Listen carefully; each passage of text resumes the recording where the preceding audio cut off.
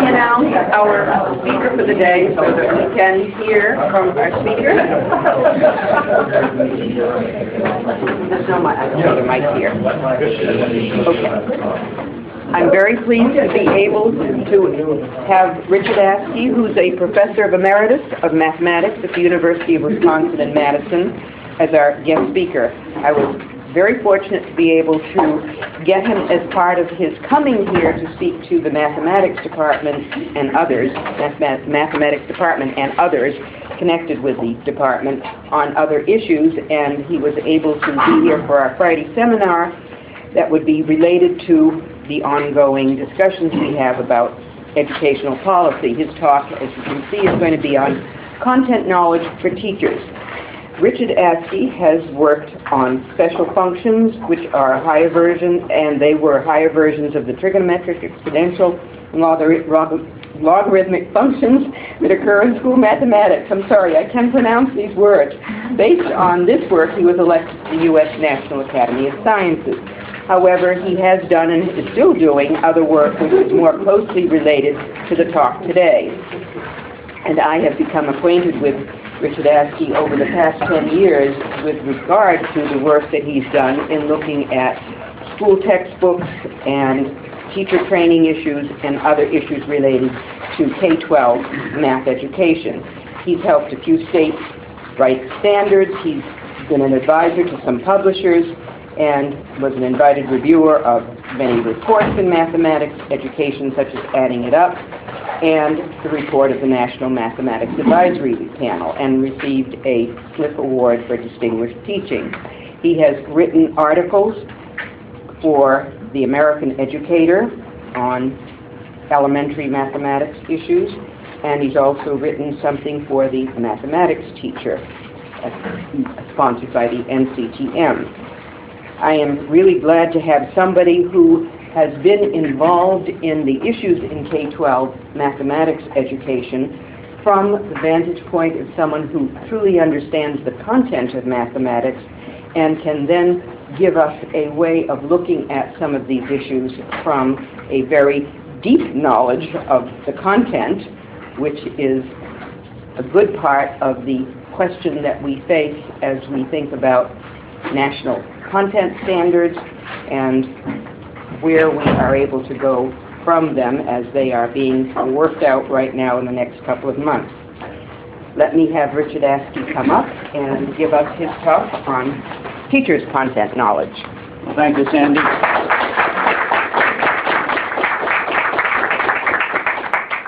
We met once before. There was a meeting at Kennedy School at Harvard on education wars. A day on reading and a day on math, and I went a day early so that I could hear what was going on in reading as well as what was going on in mathematics. Lee Shulman is retired now as President Emeritus of the Carnegie Foundation for the Advancement of Teaching and Learning. I got to know him through a student of his named Liping Ma, who wrote a marvelous book, Knowing and Teaching Elementary Mathematics, which I would recommend to everybody. He was president of the American Education Research Association 25 years ago, and his presidential address is well worth reading, and if you haven't read it, I would strongly recommend it. The one thing in that address that was picked up by the education establishment was the phrase pedagogical content knowledge, the knowledge of content so that would make it easier for students to learn. But that isn't what he started with. Here's the start of his talk. We begin our inquiry into conceptions of teacher knowledge with the tests for teachers that were used in this country during the last century at state and county level. That's the 19th century because this was published in 1985. After mentioning some current people who wanted such tests, including Bill Clinton, then governor of Arkansas, Shulman wrote, like most good ideas, however, its roots are much older. And then he illustrated this with some questions from California county exams from 1875. I'll give you a list of the areas in which questions were asked. Shulman said the exams took 1 day. He's wrong. The exams took 3 days. There were 20 areas, 3 of them in mathematics: arithmetic, mental arithmetic, and algebra. There was also some geometry included in that. But here's a mental arithmetic problem. Divide 88 into 2 such parts that shall be to each other as 2/3 is to 4/5. Now, when I started teaching this section of our course in arithmetic for prospective elementary school teachers, after I taught it once, I realized I didn't know what they knew and what they didn't know at the beginning. And you need to know that to structure a course well. So I devised a diagnostic test. Used mostly items that were released from the 1995 Third International Math and Science Study, 8th grade test. The people who were taking this all had 3 years of high school math. There was one non-Tim's question, 6th grade Singapore multi-step word problem. The average was a little bit above the national average on all questions, but usually not significantly above that. Later, I put this question on. 26 people took that particular example that I gave, that test that I gave that semester. 2 got this problem correct. 1 did it by algebra, and 1 did it by guess and check. But this was listed as a mental math problem. And so how would one do something like this? Well, to compare 2/3 and 4/5, the simplest way to do it is to put them to the same unit. And the unit that you would use would be 1/15. So 2/3 is 10/15, and 4/5 is 12/15. So 2/3 is to 4/5 as 10/15 is to 12/15, or 10 is to 12. And so that's 10 out of 22. And then multiplying by 4, it's 40 out of 88. So in fact, it is a mental math problem. And it's a kind of problem that we want students to learn how to do before they get to algebra, because this is good preparation for algebra. Learning how to work flexibly with numbers and to learn how to read and translate word problems into arithmetic is important. But he didn't only give examples, and I was a bit slow. I am sometimes. And I read Shulman's article 5 years before I realized that I needed to find examples of these questions beyond what he had in his test, that he had in his article. And so I started asking around, and I found out the person who had been his research associate who had found these for him. I won't mention who, but she didn't remember where she'd gotten them. And it took a few more years, it took about 5 years before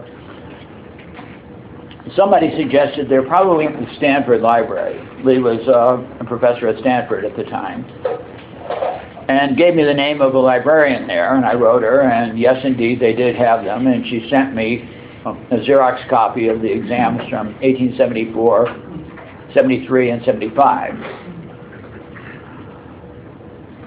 When I got it, a while after that, it suddenly dawned on me that these came from state superintendent reports.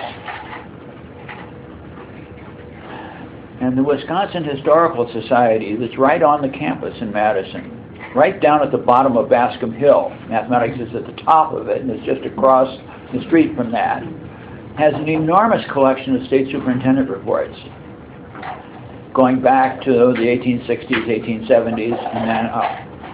And they're very, very interesting reading. I can recommend it. There are a few of them on the web. There will be more as Google digitizes more university libraries. They're doing Wisconsin, and the Historical Society is not directly connected with the university library, but it's affiliated with it, so they will eventually be getting to those. They haven't cataloged these things with cards, so every time I check a new one out, they have to go through a whole cataloging thing. But there are a dozen or more of them that have been cataloged now that you can find. One of the things that is in some of the reports are the courses that are given to teachers in normal schools. And it's almost all content. And it's content of school mathematics. And if you look at arithmetic textbooks from the 1880s and 1890s, you're surprised at how good they are. You have to read them carefully to realize that. Because people say they're just procedures. And there are procedures there, but the procedures come at the end of sets of problems.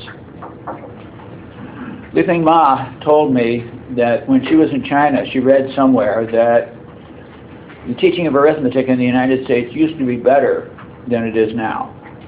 And she didn't remember where she had read this. She said that next time she went back to China, she'd try to find it. She was unable to find it, but one time when she was in Madison on her way to Washington, D.C., I gave her a copy of Shelton's Complete Arithmetic from around 1890. And then she flew back from D.C. to California. She lives in Palo Alto. And when she got back, she wrote me a note and she said, "Dear Dick, I was right. The teaching of arithmetic was better then than it is now. It's a very good book." And it's not my favorite in that period. It's a good book, but there are better ones. She, in fact, is writing another book. I don't know when it's going to be out. I've read 3 chapters of it. It will be a little bit controversial, but what I've read so far is very good, and it may make a difference. So, and this kind of question was there in all the state standards that I've looked at. There's another one on word analysis, vocabulary. Give the synonym of each of the following words: incursion, genuine, veracity, ability, lifeless. Explain the difference between the synonyms, should any exist. Is this just a matter of rote memorization? And the answer is no. There's one section out of 20 that deals with methods of teaching. Here are 2 questions. What is your method to teach children to discontinue the sing-song or monotonous tones which many require in reading? Is this method original with yourself? I mentioned this in a paper that I wrote a few years ago and said I wish I had been taught that, because my wife can tell you how abysmal my reading of books to our children was when I got started. I learned, but you have to learn, and it can be taught. And I wasn't taught. And then this one, Shulman mentioned, how do you interest lazy and careless pupils? Answer in full. The difference is when Shulman put it in, he put an exclamation point after the answer in full. Wouldn't you like to know the answer that was directed at? Here are the topics that were used. They're not quite the ones that Shulman mentioned. He mentioned them from the first page of this 3-year thing. I mentioned them at the beginning of one of those years. They changed a little bit. There were 3 of them that were worth 100 points each. The whole thing was worth 1,000 points. Written grammar was one of those. Arithmetic and reading was the third that were worth 100 points. You know how much grammar is worth now in tests? You know how much grammar is taught? Not very much. unless you take a foreign language, and then maybe you get some grammar. Written grammar, spelling, arithmetic, history of the United States, theory and practice of teaching, mental arithmetic, geography, physiology, algebra, natural philosophy, which is really physics, penmanship, natural history, reading, vocal music, word analysis, which is really definitions and then a good bit more, composition, drawing, Constitution of the United States and of California, school law, and oral grammar. Here's part of what Shulman wrote about then and now, meaning the middle of the 1890s for now. The emphasis on the subject matter to be taught stands in sharp contrast to the emerging policies of the 1980s with respect to the evaluation and testing of teachers. And then he goes on to mention what was going to be used to test teachers in a state where he was asked to help and to look at what they were doing. Organization and preparing and presenting instructional plans, evaluation, recognition of individual differences, cultural differences, understanding youth, management, educational policies and procedure. And then he says, where did the subject matter go? What happened to the content? And then he explains a little bit in their necessary simplification of the complexities of classroom teaching. And it is complex, there's no question about that. Investigators ignored one central aspect of classroom life, the subject matter. Pedagogical content was given as the name of a combination of subject matter knowledge and pedagogy. And that was picked up by many in the education community as the focus of Shulman's talk. And that was a good bit of the focus of the talk. But it wasn't where he started. He started with content. And then he was assuming that content would be solid, and then you talk about pedagogical content. But you have to have the content before you can start talking about the knowledge that you have for teaching it. Now, I want to illustrate a little bit about the problems that we have with respect to content. I joined the Wisconsin Mathematics Council, the state version of associated with the National Council of Teachers of Mathematics, 18 or so years ago. And about 5 years ago, there was an article in the triennial publication they have on rational numbers. A fifth grade teacher who was a board member of the Wisconsin Math Council had been to a summer program on developing mathematical ideas.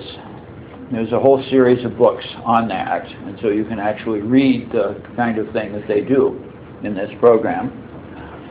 And she'd gone to one on rational numbers. Rational numbers are fractions, 2/3, 4/5, things like that. And was so impressed by what she'd learned that she wrote an article to share this knowledge with other teachers. Unfortunately, she hadn't learned very much. And she also went on the web and found a website in Oswego, New York that was bad, and she made it even worse.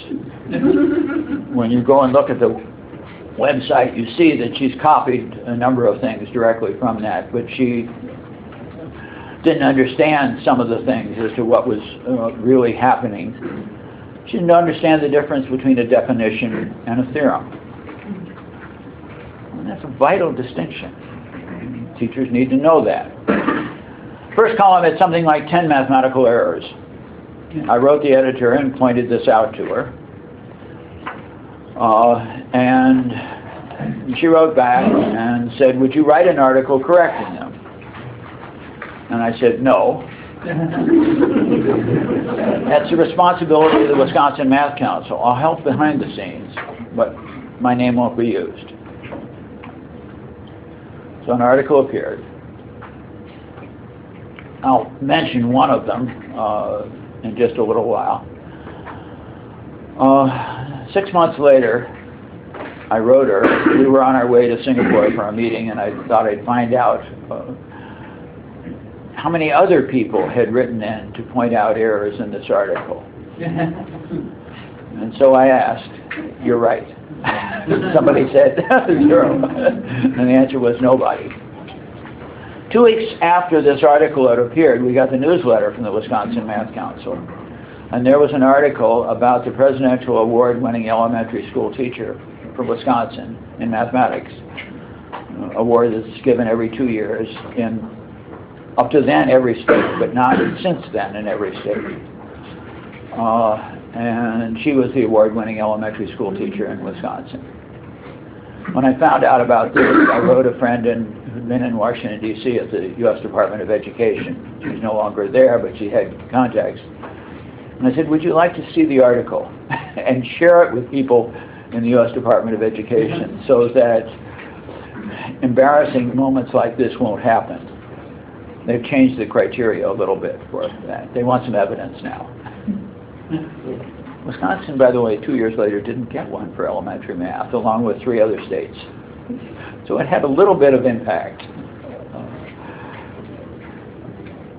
So what was the error? What was one of the errors? And this is an error that's not only in this article but elsewhere. A rational number is defined to be a whole number divided by another whole number. 2/3 minus 4/5, 27/3. That's the same as 9. Those are rational numbers, and that's the definition of a rational number. You can show that the decimal expansion of every rational number ultimately repeats. And you can also go the other direction, that if you have a decimal expansion and eventually it starts to repeat and does it forever, then you can turn that into a fraction, rational number. She took that property of rational numbers as the essential property. And then she started talking about irrational numbers. And she said, rational numbers are called nice numbers, and irrational numbers are called finite numbers, and irrational numbers are called infinite numbers. Never heard that. She said square root of 2 is irrational because its decimal expansion never repeats. And that's in some textbooks. You can, in fact, prove that, but it's a complicated argument. But there's a translation of a Japanese series of books, 7, 8, and 9, that the University of Chicago School Mathematics Project translated and published, and then 10 and 11 that they translated that the American Mathematical Society published. Because UCSMP wasn't able to sell the ones that they had published themselves enough. And in 8th grade, there's a proof that the square root of 2 is irrational. And it's well within the capabilities of late middle school, early high school students to prove that the square root of 2 is irrational. And you do not do it by showing that the decimal expansion doesn't repeat. It's the kind of argument that you want students to learn how to do.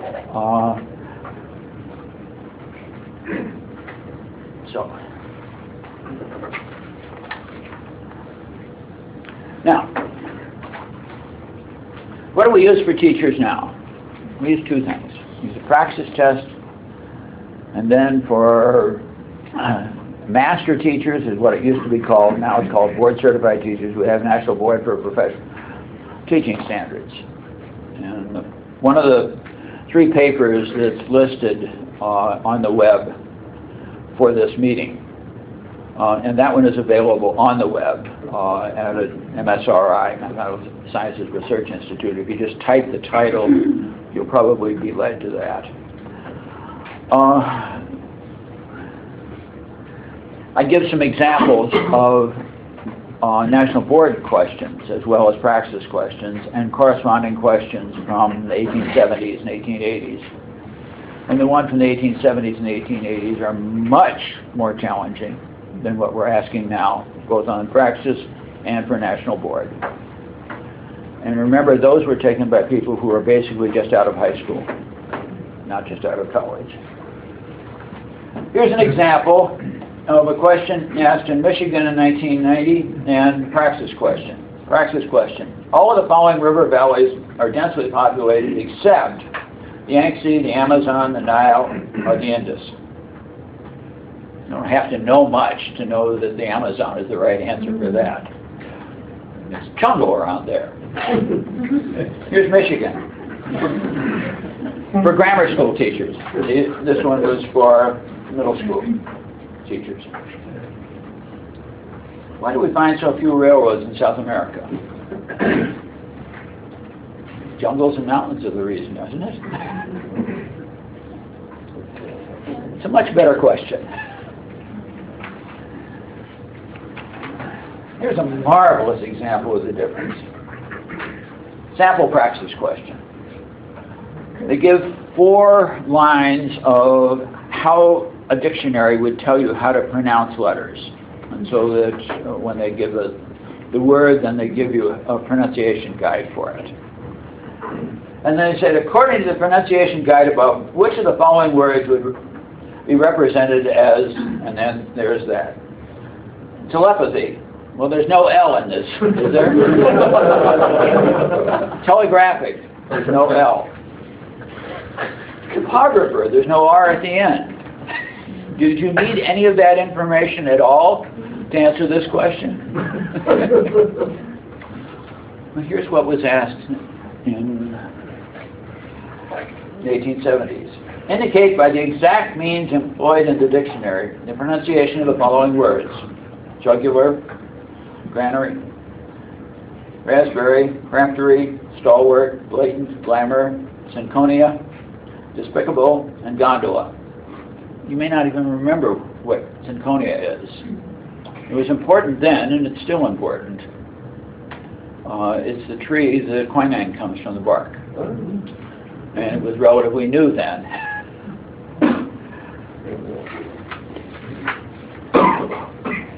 Let me give you an example of something that appeared in the mathematics teacher, NCTM's high school. This was written by a high school math teacher and a high school English teacher.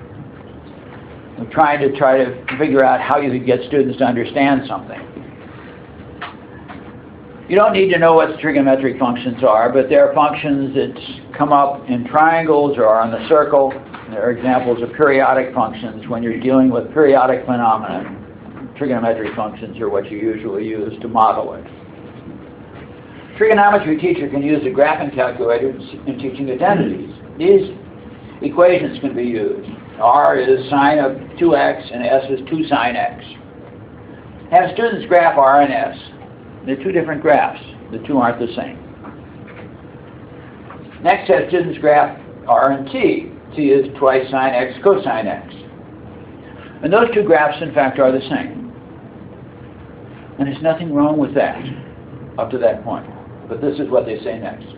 The students are now learning identity, not by the rote method of paper and pencil, but by experiencing and seeing the identity.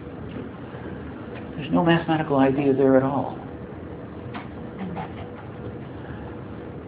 And there are very simple ways of doing it. I got so angry about this, I wrote to the president and past president of NCTM and said, this is not what your standards are supposed to mean. Would you or get somebody else to write an article pointing this out? And when nothing happened in 18 months, I wrote myself and wrote an article explaining what was happening and how you could actually show that those are the same. And then after doing that, then extending it to find the formula for sine of x plus y, which is the crux of trigonometry. They wouldn't consider it as an article because then the authors wouldn't have a chance to rebut what I said. So it got considered as a letter, and it got turned down. Because all I did was complain. I didn't do anything. About 6 or 7 years later, the argument that I used was published by somebody else, and I was very happy it was there. But this is the kind of advice that teachers are getting. Now, we're going to be looking at exams. I can only give you some suggestions about mathematics. We were in Japan in 1987, and I asked a friend in Sendai, Tohoku University, north of Tokyo, a few hours by train, if he could give me some examples of entrance exam questions for Japanese universities. When we got back, we were gone for the semester. There in the mail was a book that's published annually of entrance exams to universities plus the national exams. I was just bowled over. I don't read Japanese, but there are enough figures there, and mathematics, I just... and talking to people, I wanted some of these things translated out, And the Sloan Foundation was able to provide funding for translation and distribution to all members of the Mathematical Association of America. I hope this might wake people up. It didn't, but one of the things that I learned from it is how the Japanese ask questions for a machine-graded exam for college entrance. Now, this is not like the SAT. It's like the subject matter in mathematics part. But in fact, in Japan, it's treated as the SAT math part.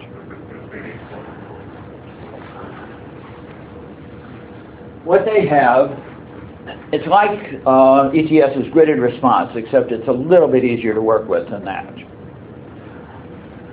Every number that you're going to fill in, there's 6 questions to do in an hour.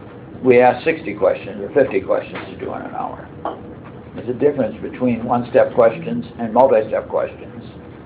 They probably will rank people about the same way, but the level of knowledge that you need to do multi-step questions is much deeper than what you need to do one-step questions.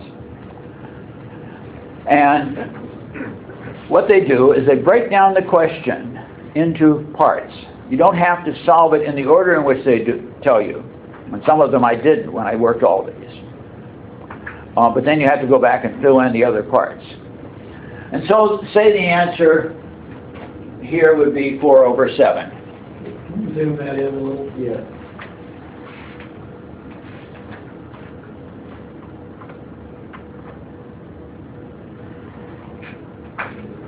It's not important, really. What they have is, let me read it here. They have a number inside a brace. And on the answer sheet, they would have 6 for the number. And next to 6, they would have 0, 1, 2, 3, up to 9. And then they would have a plus and minus sign. So if the answer was going to be 4/7, they would have 6 and then divided by 7. And next to 6, you would mark off 4. And next to 7, you'd mark off 9. And if it was minus 2/3, they would have 2 things up top and 1 down below. So you could do 14/3, but you could also do minus 2/3. That question to divide 88 into 2 parts that are to each other as 2/3 is to 4/5. If you gave 4 possible choices for the first number, then you get the second number just by subtracting from 88, and then you just divide and see which comes close enough to what that ratio is going to be, without having to do that. And students also often have calculators on these exams. But if you asked it this form, you'd have, say, AB divided by CD.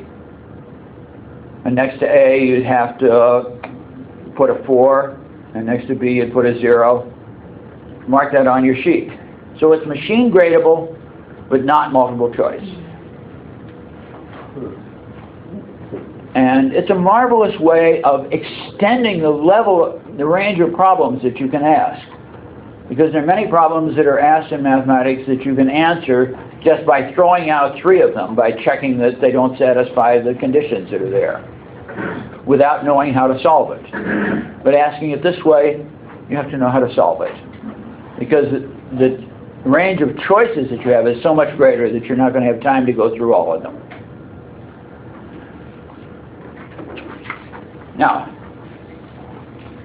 this one probably won't show up because it's too small, but Shiga University is the main university in a prefecture in Japan. It's a sister state of Wisconsin. And there is an entrance exam, not for the whole university, but for different faculties. And for Shiga, they gave the entrance exam for education and information technology. And this included elementary, secondary, and information sciences. One of the questions, it's number 2 right here. A is a 2x2 matrix. Doesn't matter that you know what a matrix is. B is another 2x2 matrix, and there's a way of multiplying them. A times B and B times A. And in general, for these things, A times B is not the same thing as B times A. The question that's asked you're given for A, 4 numbers, and for B, you're given 2 numbers and 2 letters.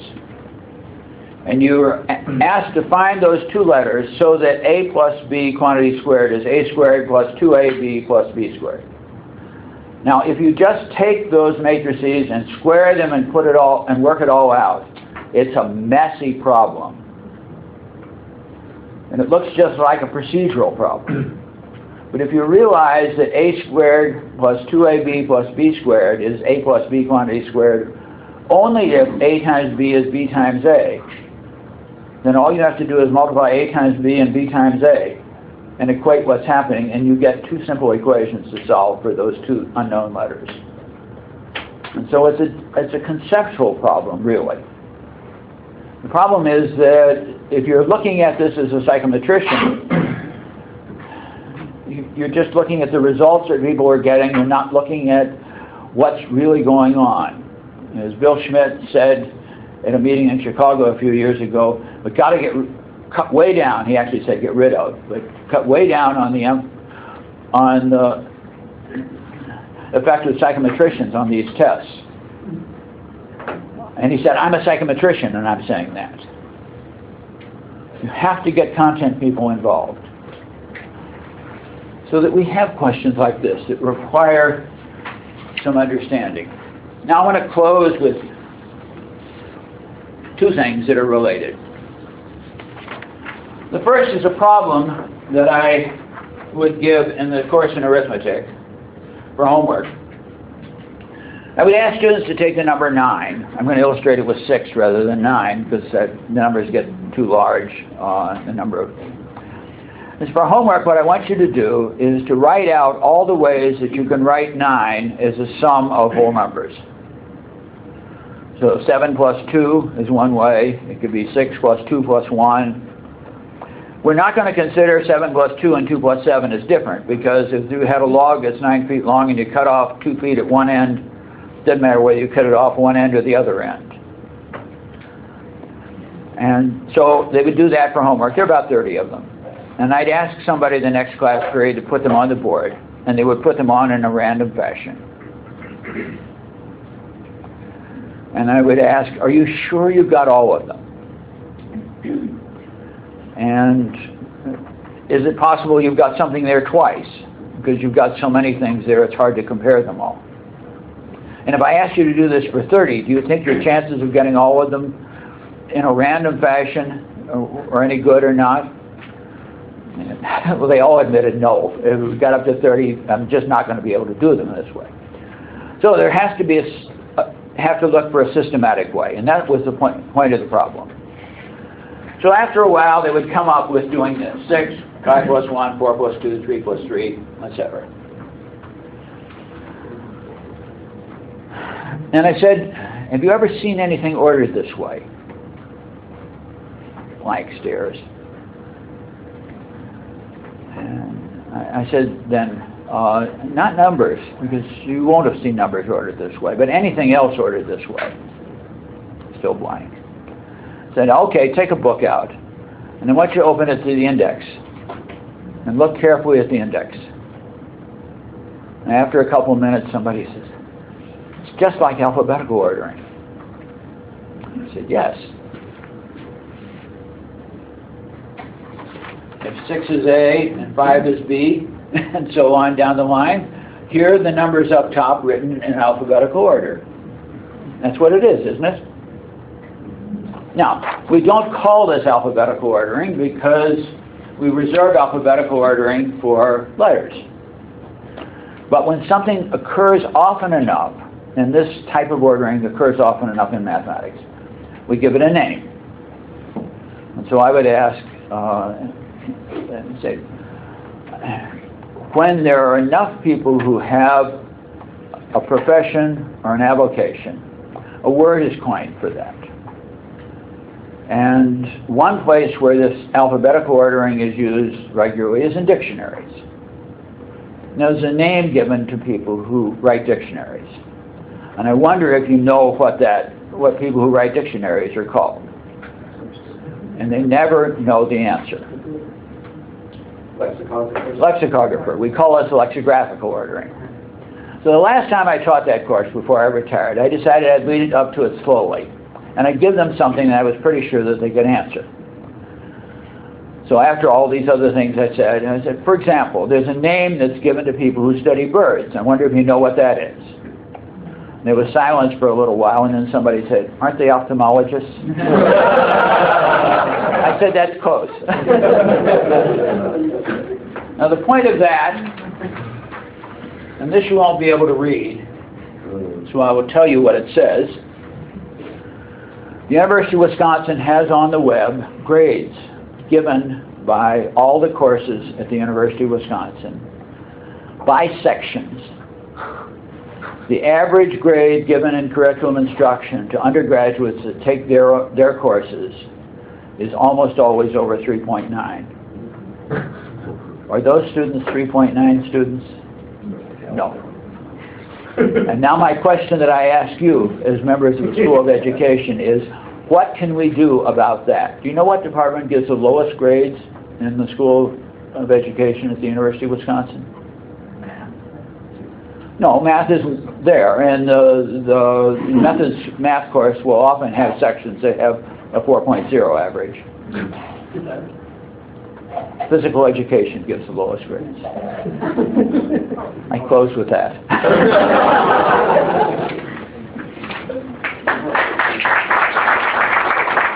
But I'm real serious. I gave a talk at the Madison Literary Club. And you can go to Google and type Askey, and then you can type Madison Literary Club talk, and you will get a one-page thing. If you click at the beginning, then you'll get the whole title. It's on our website, actually. Oh, you put the URL on? Mm-hmm. Okay. But if you just type in Google Askey Mad Lit Talk, then it comes up with that paper. It's a 10-page paper where I give many examples of the difference between praxis questions, national board questions, and something I would dearly love to have happen. I've written some on what happens in mathematics then and now. I would like people in history and people in English to do the same thing, because the contrasts are at least as great as they are in mathematics. Yes?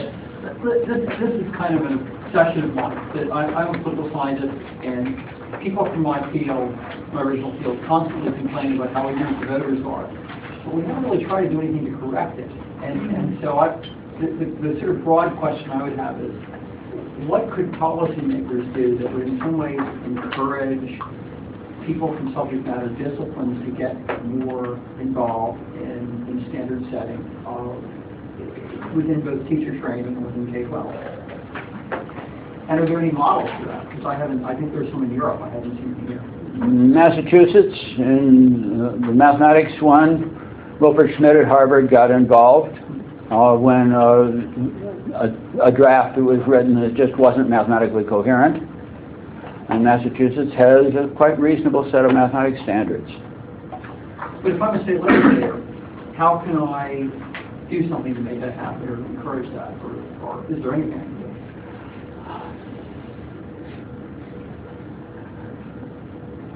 do? Middle school has been a disaster area for a long time. Martin Meyer's book, Schools, written in the early 60s, contrasted American education with French education. And he pointed out that historically in the United States, grammar school went through grade 8, but not everybody learned at the same rate. And so the students that were slower were given 7th and 8th grade to catch up with the other students so that they would be ready for the higher intellectual level that high school was. And then people started coming up with explanations for why not much was learned in middle school. And they said it was hormones. In France, the age of our junior high school students, 7th and 8th grade, was the period where they piled on the work. And the students learned an enormous amount. And then the next 2 years after that, they learned next to nothing. And they said it was hormones. It's not biologically determined, it's culturally determined. In Wisconsin, when the licensing was set up for teachers a few years ago, a revised version, content people were never considered and consulted. There was no middle school mathematics requirement. We have a K-8 certification, we have a 7 to 12. In Madison, there are 11 middle schools, and I think there are 6 middle school teachers that are 7 to 12 certified. The principals like elementary certified teachers because they have more flexibility in moving them around. And policy people can get involved. I started having a specialist math teacher who taught nothing but math in 5th grade.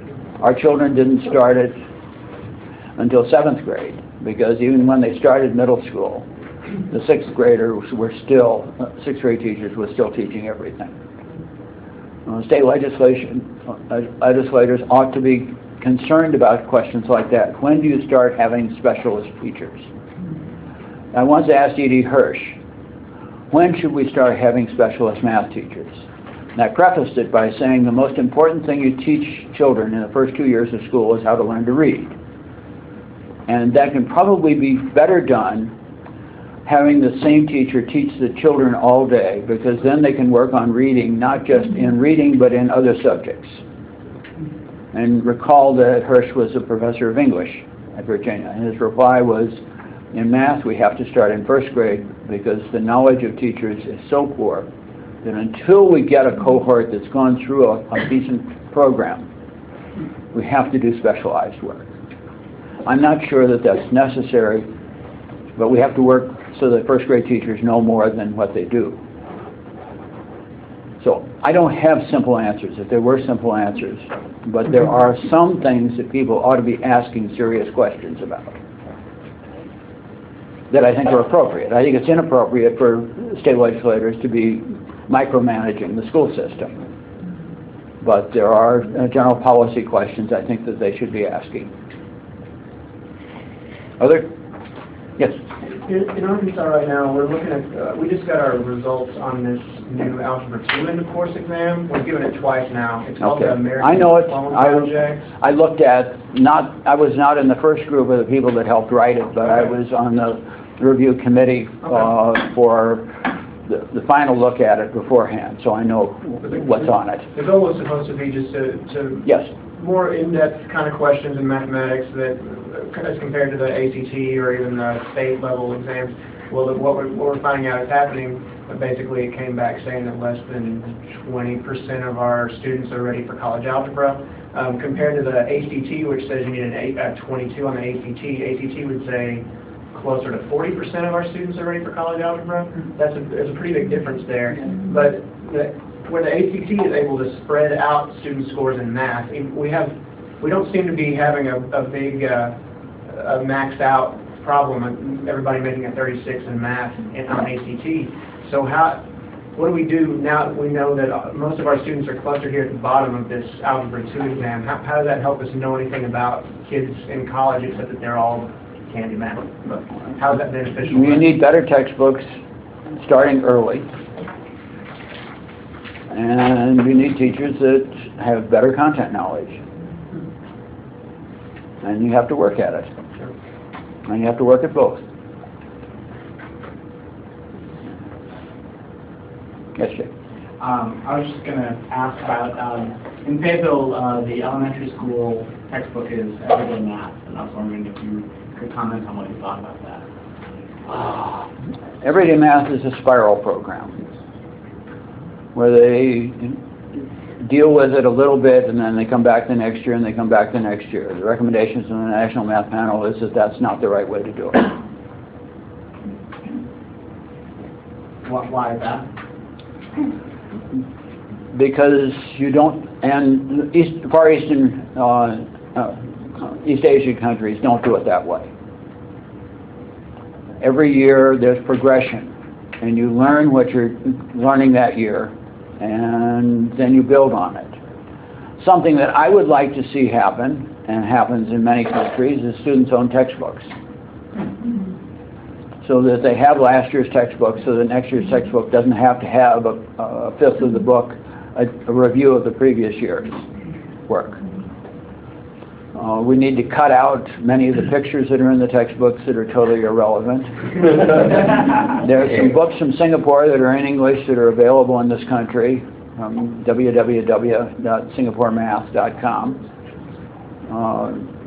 Make sure the university library has a copy, and it's worth getting, as long as you happen to have children yourself. But just take a look at them. You can go on their website and see some sample pages. The illustrations are illustrations of children with a little balloon above them with a content-related message for what's going on right there. Now, I have to also give a disclaimer on this, and that is I'm helping the people on SingaporeMath.com with the U.S. editions. I don't get royalties on it, but I do get periodic money from them. But if I didn't feel it was good, I can't comment on some of the U.S. programs because I'm on an advisory panel of a study that the U.S. Department of Education is funding of 4 elementary school curricula that are being used in Title I schools. Neither of those 2 programs are in the study. Yes? I'm James Scholes, a PhD student in education policy. And you had mentioned that we need to increase the content knowledge of teachers. So I guess my question is, what do you think is one of the best ways to do that? Do we marry our ed schools to mathematics departments, or the letters, arts and sciences? Do we increase the amount of courses they take in those departments? Do we raise admission standards?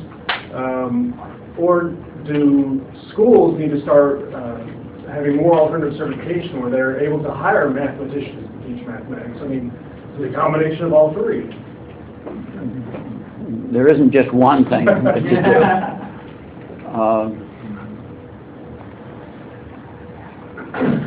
There's a lot to be said for alternate certification, provided that there is some serious work with the people that are being involved, and you don't just throw people into a classroom without them having some prior knowledge of what's going to happen so that they're not too surprised, and some advice on what to do with some of the problems that are going to arise.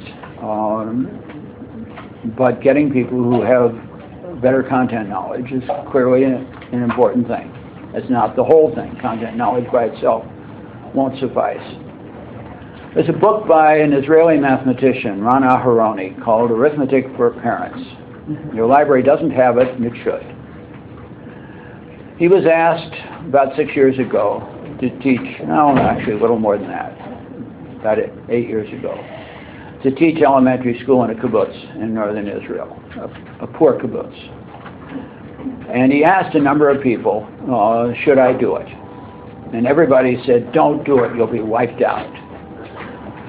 And he said, if I had any sense, I would have followed that advice, and I would have missed the most fascinating learning experience of my life.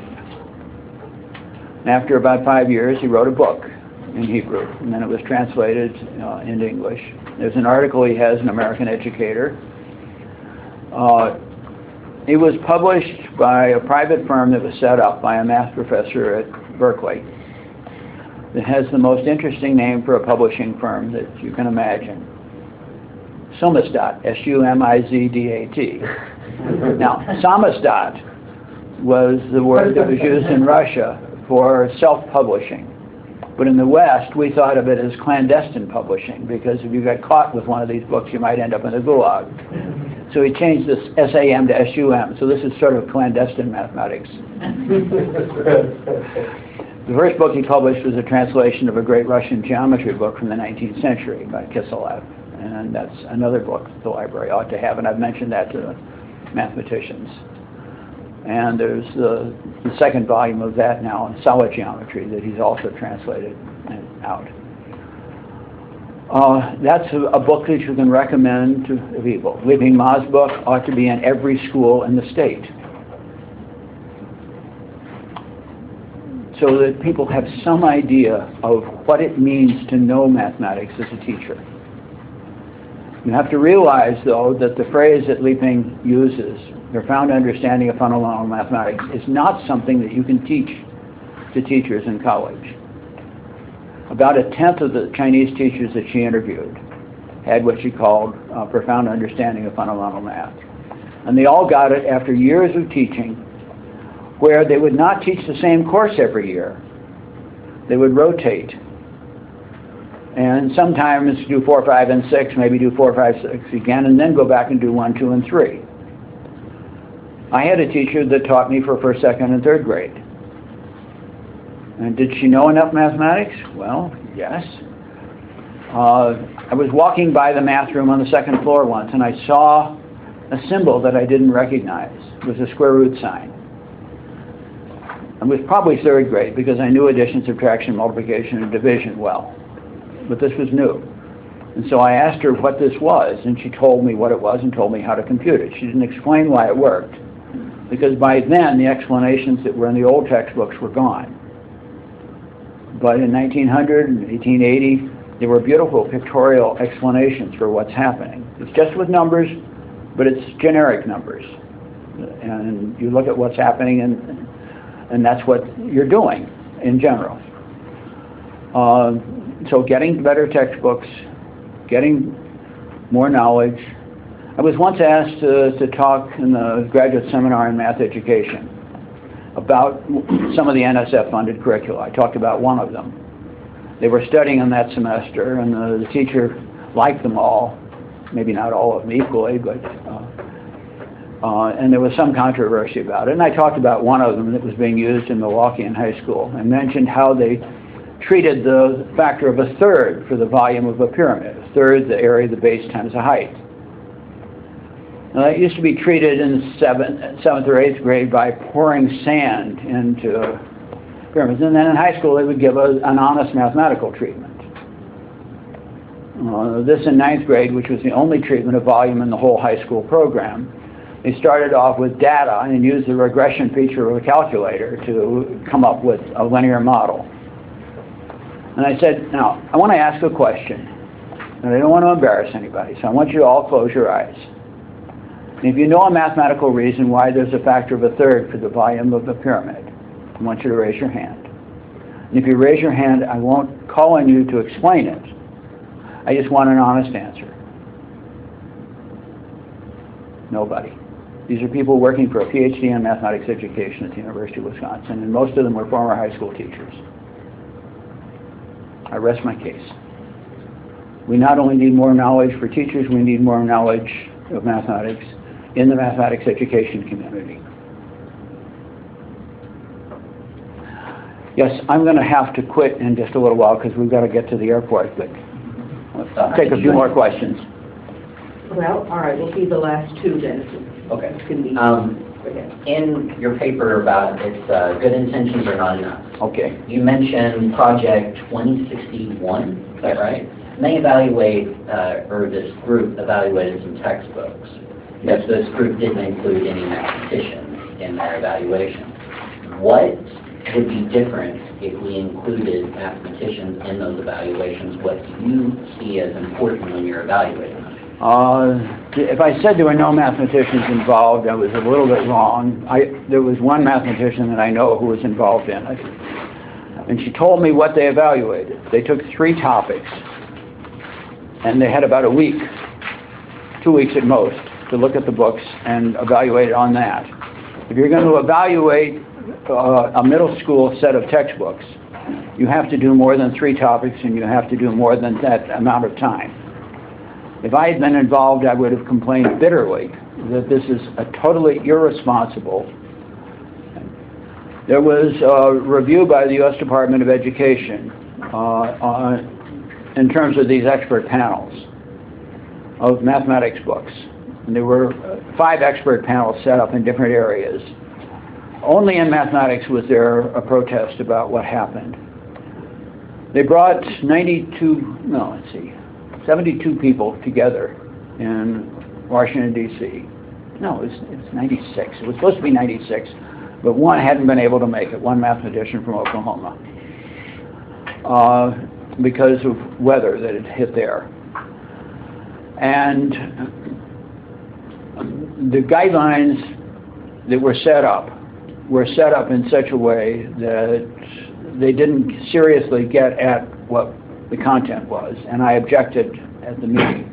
I was the one mathematician out of that group that was currently active as a mathematician. There was one other who had a PhD in applied mathematics, but he'd been doing education policy work out in California for a long time. And friends out in California said he'd been a real problem.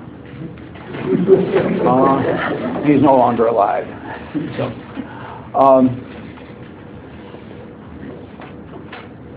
I got copies of the reviews of the programs under Freedom of Information Act after 10 of them were listed as exemplary or promising, 5 each, and then 2 were added later, and I got those also. Each one of those was reviewed by 4 people, so there were 48 reviews of the programs. There wasn't a single review that mentioned an error in the books that were involved. I can't tell you which programs I reviewed because of confidentiality, but I can tell you it wasn't one of those 12 because I listed all sorts of errors in both series that I looked at. Why should we mention errors? The publishers are going to get feedback on this. They get the reviews. And having errors pointed out to them should be useful because they can then fix them. Teachers should be, when they're finding errors in textbooks, should be writing the publisher or writing the authors. I do that regularly. And sometimes the next edition comes out with the same error. And then I write again and they say, oh, that sort of got missed. Well, the second time I go public on it. The first time I don't. So there are all sorts of things that people can do, but people have to start acting responsibly. That example that I mentioned of the article in the Wisconsin Teacher of Mathematics with 10 errors in the first column, I don't know which is worse. The fact that the Wisconsin Math Council didn't have enough contact in the scholarly community so that they could get the paper reviewed competently and have it changed to a reasonable paper that might be useful. As it was, it wasn't. Or the fact that nobody in the state except one mathematician pointed out, teachers are busy, but we have an awful lot of math educators in the state, colleges around the state, and they ought to be keeping an eye on what's happening in their own state. And then the third thing is, this was the presidential award-winning teacher. Now, I tried to do a little something about that, and I think I've done a little something, probably not enough. But there are all sorts of systemic things that are falling between the cracks. And in schools of education, you ought to be telling teachers that they can help improve the quality of textbooks by giving the publishers and the authors feedback on what doesn't work, where there's a problem. I've been working with the two daughters of a friend, and one of them is using a particular algebra book, first-year algebra book, and she was over and there was a problem in it. Problem involving solving a linear equation that had decimal coefficients. And they gave the suggestion of multiplying by 10 or multiplying by 1,000. Now, multiplying this one by 100. And it would make sense to multiply by 10 or multiply by 1,000, but it doesn't make any sense at all to multiply that one by 100 because it just doesn't change the problem the way it should be changed. So I wrote the author and said, why? And he wrote back and he said exactly that reason. In the teacher's edition, we have comments of why these are inappropriate and why you should multiply. So I asked the father of these two girls if one of the daughters, and he said, well, there's a go to school night, I'll talk to the teacher. So he talked to the teacher, and the teacher said, well, that's just an error. He hadn't even looked at the teacher's guide. but the people who are writing this ought to know that the teachers are too busy to look at the teacher's guide for every problem. I mean, we want some competence, basic, simple competence, and we're not getting it. Thank you. I will hold my question at this point.